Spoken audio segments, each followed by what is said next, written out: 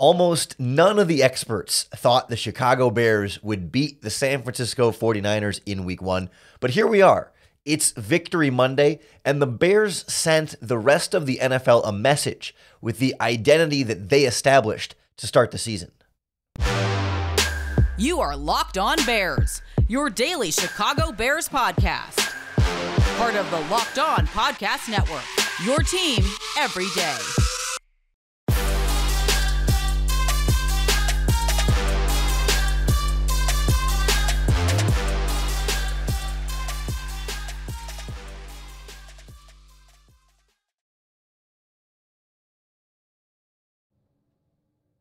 This is Locked On Bears, and I'm your host, Lorin Cox. I'm here to bring you your daily, in-depth Chicago Bears news and analysis. You can follow me on Twitter at CoxSports1. You can follow the podcast on Twitter at Locked On Bears. You can like Locked On Bears on Facebook. Join the Locked On Bears Facebook group for even more Bears talk.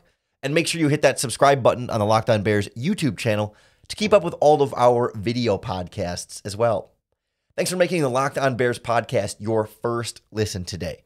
On the show today, we recap a big Bears win. We'll go through how they turned it around in the second half and how this team identity was really established in the process. We'll go through some of the big plays from Justin Fields, the good and the one bad interception, but how specifically I think Justin Fields learned from within the game, from the interception in the first half to correcting it and attacking the 49ers differently in the second half. We'll go through some of the standouts, some of the guys that stepped up and played better than we would have even expected. Guys like Dominique Robinson and some of the other young defensive players, a couple of the wide receivers making plays on those big plays downfield and much more. And we'll kind of look at where this Bears team goes from here and what we should be keeping an eye on in the week leading up to the preparation for the Green Bay Packers, the 0-1 winless Green Bay Packers, the last place Green Bay Packers hosting the first place Chicago Bears next week. But we got to talk about this game long before we get into next week's game. What a game it was, right? It was kind of ugly for a while there, and it felt not great. And you know, there were times in the first half, right, where it felt like same old Bears.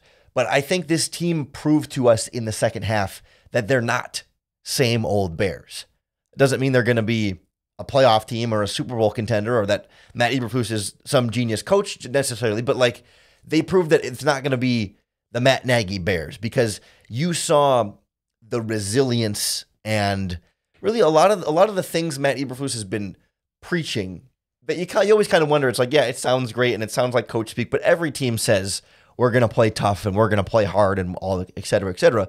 But what you saw specifically in this game was because the elements and the conditions were so bad, and as a result, the field was not great. I mean, there were so many just like natural things stacked against both of these two teams, but you saw how the two teams were affected by it over the course of the game. You know, the 49ers kept dropping off more and more. You know, they started out, and they didn't start fast, but right in the first half, they were kind of in control, and then they slowly sort of declined as the game wore on, as the Bears tried to wear them down, as the elements kept getting worse, the rain kept getting worse, and the mistakes started piling up. The 49ers, you know, they fell apart a bit.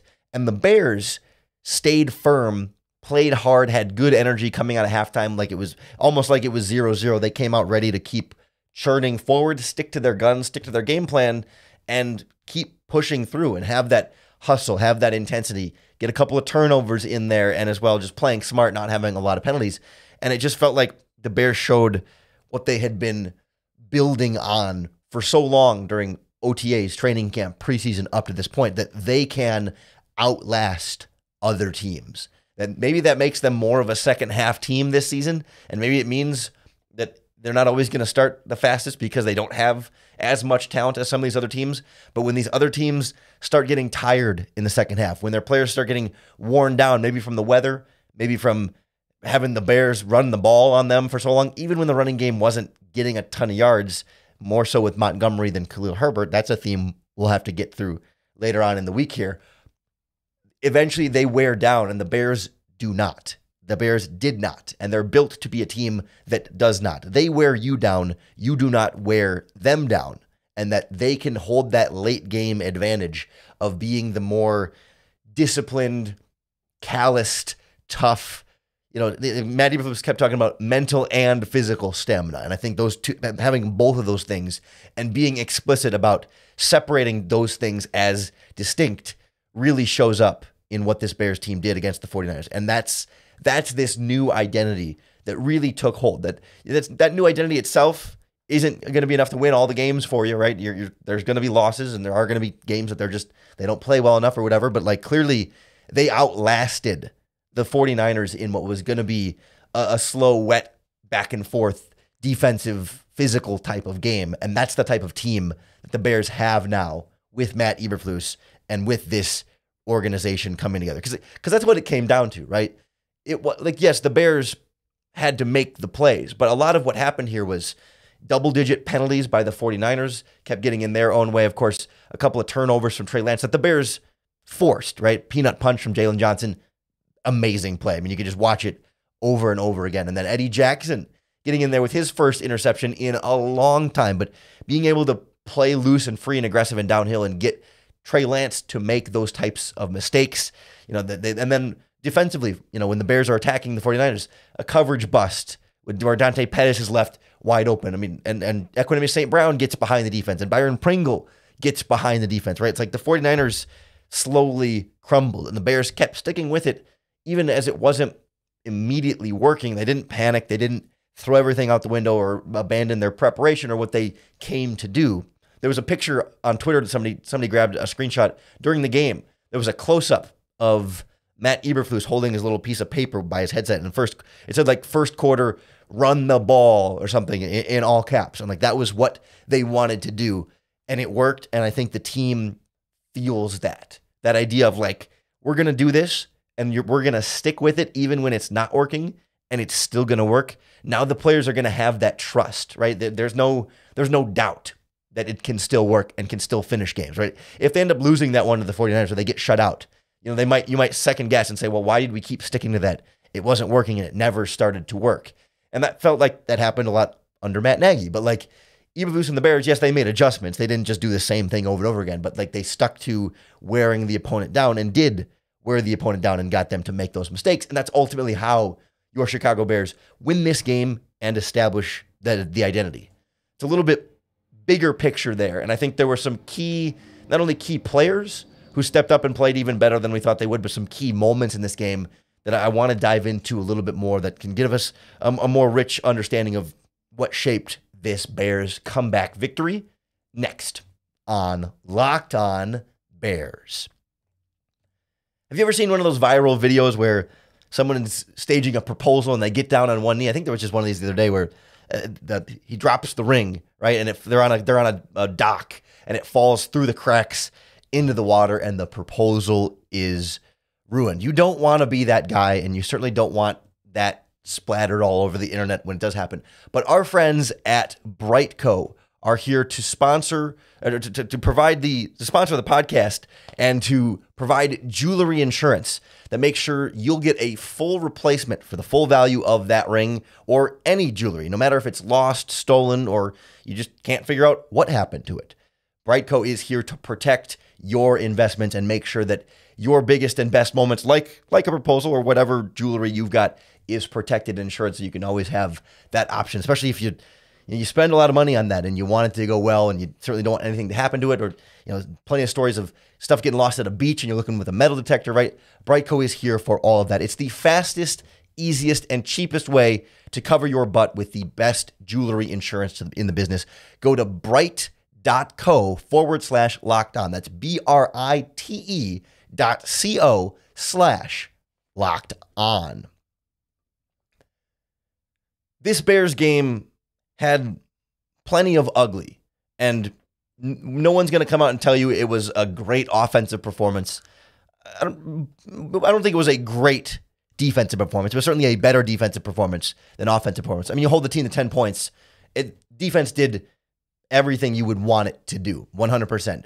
It was a tough elements situation for either offense to have a lot of success. And we'll get into that a little bit in a moment here. And that's an important thing when it comes to this Bears game is like anybody you want to say about one team being affected by the elements, just remember that the other team was affected by the same elements. So if one team struggled with one thing and you say, oh, well, the Bears couldn't run the ball because of the elements, because of the rain or whatever, you have to look at the other team and were they able to do that same thing better in the elements, then maybe the elements aren't fully to blame. That's one of the running themes of this game that has stood out to me. But like the Bears did what they needed to do to get the job done.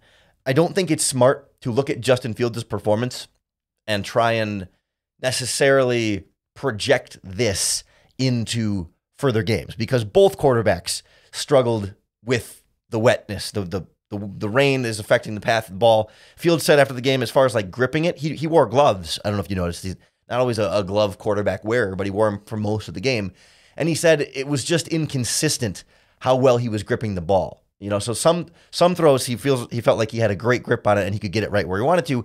And there were other throws when he legitimately felt like his grip was not strong on that ball just because of the wetness at the time and how wet the grass itself was when it hits the grass too, in addition to, you know, the rain actually coming down on the ball. And so I don't think I'm trying to make sure that we don't try and take too much good or bad fully from this Justin Fields performance because I think it's largely a set of, you know, physical circumstances that we won't see much like that for the rest of the season.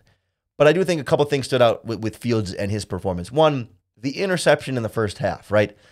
Looked bad, was bad. I mean, there's no, and even he admits after the game, like, yeah, that was a mistake, and I shouldn't have put the ball there. But the way he talked about it was very revelatory to me, and I think it illustrated how even through the game, during the game, he learned from that moment, and I think that interception in the first half helped set up at least the first Dante Pettis touchdown, and I think some of the other big plays downfield passing as well. So Fields said on that interception, he said he knew the San Francisco 49ers defense is what he called a vision and break defense.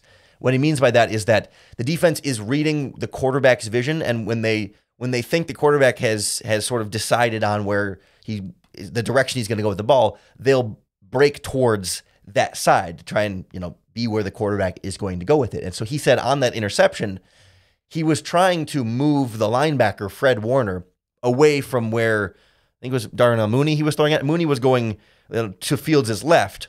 So Fields was looking to the right to try and make the linebacker follow Fields' eyes more to the right. The problem was, because Fields was directing the linebacker to the right, he was then directing the entire defense to the right. And that included the backside safety who ended up picking off the pass. Fields was trying to get Warner to go to the right, but didn't realize that he was also then the safety who was too far left. His eyes going right brought the safety right, which brought him more into the play of where Fields wanted to throw it. Like he didn't have a way to make the linebacker go right and the safety go left at the same time because they're all going to follow his eyes. And he sort of realized that after the fact and as he was going through it. And I think that's what helped shape then why he found Dante Pettis wide open in the second half. Because he remembered, you know, first half, okay, my eyes brought the whole defense that way. This is how the defense is reacting to what I do with my eyes. And I kind of forgot that it would bring the safety over too and led to that interception. So when he gets to that Pettis play, you know, pocket breaks down, he rolls out to his left. He's looking only left. So the left half of the field, those are where the receivers are. So the entire 49ers defense goes to the left. And then Fields, in that moment, right, remembers or realizes or knew going in that because he's been looking left this whole time, the whole defense would be going left. And so if he looks to his right, there's not going to be any defense left because he's been at the left the whole time. So as soon as he glances back to the right side, Dante Pettis is there wide open. And I think that's a part of that learning process as you went through the game of him realizing from the earlier mistake that Pettis would be open free on the backside because he had been looking left the whole time. To have that awareness of what he's doing and how the defense is responding to what he's doing and how he can then counter that by instantly flipping back to the right side and throwing back to the right side, where, of course, Pettis was then wide open.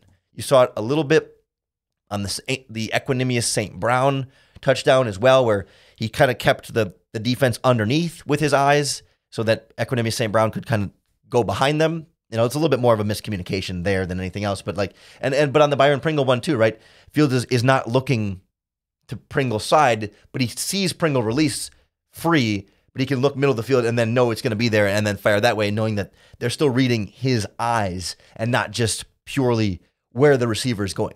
I don't mean to say that those were like brilliant, difficult throws, but Fields had to do so much to get to the throws. And that's what matters, right? Those were not like, those were a pass that any NFL quarterback from where he stood could get the ball to where he threw the ball to.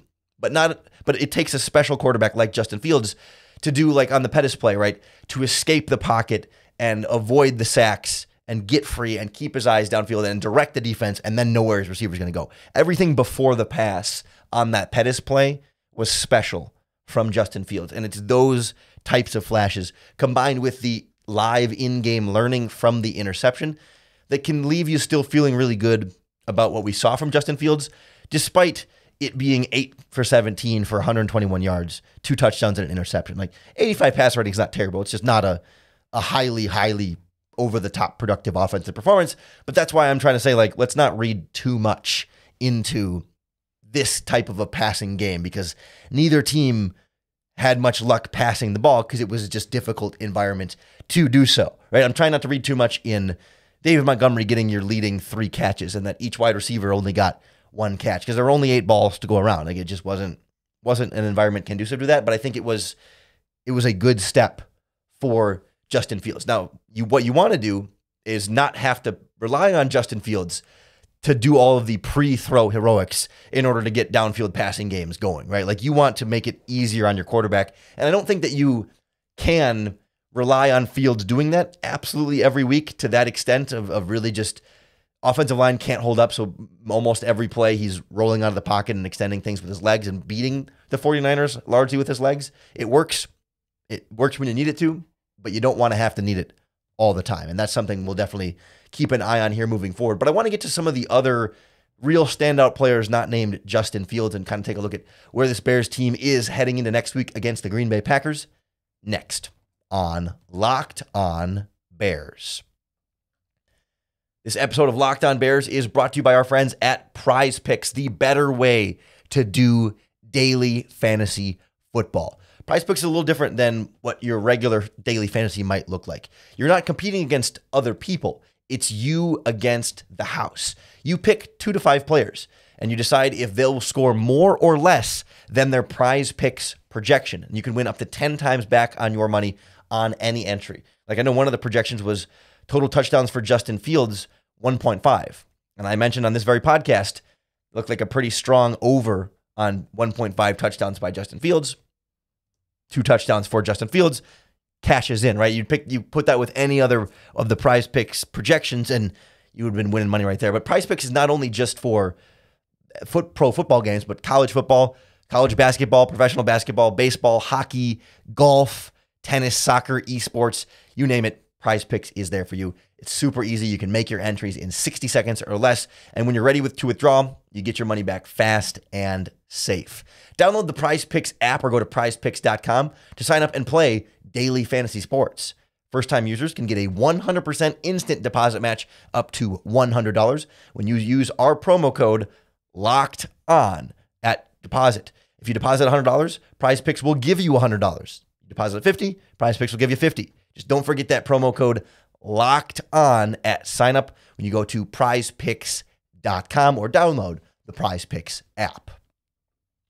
The Bears showed a couple of, I think, prize draft picks in this one. How about Dominique Robinson leading the team with 1.5 sacks, getting to the quarterback 2 times there, splitting one of them with, I think, Roquan Smith when it was all said and done, but not, I think, far exceeding our expectations for Dominique Robinson, right? He was drafted as a raw defensive end who was just playing wide receiver a couple years ago, still learning the position. We thought he'd get like some opportunities rotating in, right? He was going to play a little bit and maybe you see a flash here or there, but like, man, he looked not only like strong and athletic, but Freudian slip. Not only did he look like fast and athletic, but he looked strong too. That first sack of Trey Lance, like he just reached out with one arm and pulled a grown man to the ground. I mean, I know Trey Lance isn't the biggest quarterback in the world, but still, like he just one arm pulled a grown man down to the ground for a sack. I mean, it was just really impressive. It reminded me like his whole aesthetic. Not exactly his skill set is the same, and he's not built exactly the same. But when you just like watch the way he played in that game, it reminded me a little bit of like a rookie year Leonard Floyd, where not that Dominique is quite as freaky, bendy, athletic, but just like he's going 100% high motor from the snap to the whistle every single time. Like sometimes there are plays when a pass rusher, you try your move and then you can't win on your move, and then you end up almost like playing patty cake with the offensive lineman, and you're kind of just dancing around with him but not going anywhere. But like Dominique Robinson was relentless. He doesn't have a repertoire of pass rush moves, right? He's still learning different ways and counters to beat offensive linemen. A great move on Mike McGlinchey in there on that first sack to get through, and just a nice like get your hands out of the way and go inside. You can get by with that, but eventually teams are going to pick up on that, and he'll have to develop and grow with that. But like he just would not stop on pass rushing plays. He was always trying to do fight, claw, scratch to get wherever he can around an offensive lineman, and it felt like that was the kind of energy that Leonard Floyd showed as a rookie, where he would just get those opportunity sacks because he just worked a little bit harder and pushed a little bit longer than other players. Like the second sack, the half sack with Roquan Smith, that like Trey Lance is just stepping up into the pocket, and Robinson just stopped. I mean, never stopped rushing, didn't give up, and just Lance kind of stepped up and gave him leverage, but it was because he was still rolling and still trying to get as much as he could on that play is how he ended up getting half of a sack there. And he wasn't just content to kind of play patty cake and dance back and forth with the offensive lineman while the quarterback runs away. So like I was very encouraged with the early flashes of what we saw from him. I think eventually there will be a point where you might plateau once teams now have more tape on you and know your moves, but that takes a long time. And I think we're still going to see more of these bright flashes from Dominique Robinson in the very near future. Of course, you saw Jaquan Brisker deliver a couple big hits, maybe some left to be desired in coverage from him and Kyler Gordon, but it happens with rookies. But you still feel like Brisker was that physicality, getting in the backfield on the goal line and making a tackle for a loss. Really liked a lot of what we saw from him. Certainly Braxton Jones had some trouble with Nick Bosa as expected, but it wasn't a complete disaster. I'm looking forward to seeing the tape on this offensive line as a whole, because I think the run blocking was worse than the pass blocking. And yeah, the 49ers have a very good defense, but it feels like that's going to continue to be a problem until that group builds more of that cohesion. I don't like the rotating at right guard. I think you should pick a right guard and play that right guard. I know they're waiting for Lucas Patrick to maybe take back over at center when the cast comes off, but like then just leave him on the bench, let Tevin Jenkins work, or leave Tevin Jenkins on the bench and leave Lucas Patrick at right guard. But like I don't like rotating in the regular season when you can avoid it whatsoever. But like there's still time where we see offensive lines over the course of a season, if they can stick together and stay healthy and have the same lineup, get better as they get used to each other, especially a line like this that has right now 3 very young players and might change, or 4 really young players, but Lucas Patrick might make it a little bit more veteran in there. But time for those guys to kind of gel together will do this team a lot of good. I thought Equanimeous St. Brown impressed me as a blocker, in addition to his big touchdown catch. But on Dante Pettis' big touchdown, Equanimeous will put a block on the cornerback that made that from a 45-yard catch and run to a 51-yard touchdown, or however long it was. Like his last block there made it a touchdown and not just a first down. And there were a couple plays in the running game too where I thought other wide receivers struggled more with blocking, but in screens in the running game, Equanimeous looked like a solid blocker out there. And I thought Armon Watts, the defensive tackle they just got from the Vikings, had some really good pass rushes on the interior. Like he was never the guy who gets totally around his offensive lineman and gets a hit on the quarterback necessarily, but he kept collapsing some of the top of the pocket so that Lance couldn't step up fully. Like it was like pressure, but not fully beating. It's like, again, he's not getting around the offensive lineman, but he is putting the offensive lineman close enough to the quarterback to disrupt the quarterback's comfort at times in the pocket. And I thought, not that it was like, all-star performance, but they were getting more of an interior pass rush than I might have guessed based on the pedigree of their guys. And I thought Watts was a guy that, again, had a lot of that motor that you like to see from that position. I think there's a lot to build on from this game. It certainly hasn't stopped the Packers from being, I think, 9.5-point favorites opening with our friends at BetOnline. Not to be expected, despite the Packers losing that game. It's going to be a very motivated Green Bay team. Certainly going to be watching what they decide to do with this back and forth right guard rotation, or if Lucas Patrick is ready to go back to center against his former team. I'm curious to see how the game plan and the play calling is or isn't different from Luke Getsy, because first half especially, right, felt conservative. Running ball on 3rd and long, draw plays, screens on 3rd and long, a couple of those drives just kind of seeming like content to punt. How much of that was the weather and feeling like field isn't gripping the ball well and it's raining and you want to stick with the running game, and how much of that is just what we're going to see week in and week out. So that'll be interesting things to kind of keep going forward, but it just feels like this was a real establishment for the Bears team. Not them showing that they're some super talented, great team. I mean, the box score looks bad, but it showed you the type of team they were and the identity of a team that, like, win, lose, or draw, they're going to make the Green Bay Packers have to work for it. And they're going to push this Green Bay Packers team in the second half if they're showing any signs of getting tired or breaking down or falling apart. This is a Bears team that will make you play all 4 quarters and are never going to just pack it in. I think that's the message they sent to the NFL, that it might look ugly, the box score might not look pretty, but we might still win, as they did in this case. And even if they're not going to win, they're still going to really test you and make you work hard for your victory. And that's what's going to make this team exciting to watch, fun to watch, and it's just great to see these young players ascending and showing you what they can do. And we get to learn so much about this team as the season goes on. We'll definitely learn a lot more about this team once we go through the All-22 film. We'll break that down for you here on the podcast, either tomorrow or the next day, depending on how quickly the film comes out, hoping tomorrow's podcast. So make sure you hit that subscribe button so you're keeping up with all of our daily, in-depth Chicago Bears news and analysis. Whether it's on Apple Podcasts, Spotify, or if you're watching along on the YouTube channel, that subscribe button is going to be the best way to keep up with everything we're doing and making sure you are not missing episodes. We really appreciate it when you make Locked On Bears your first listen each and every day. It really is, in my opinion, the best way to celebrate a victory Monday today, and every day the best way to bear down.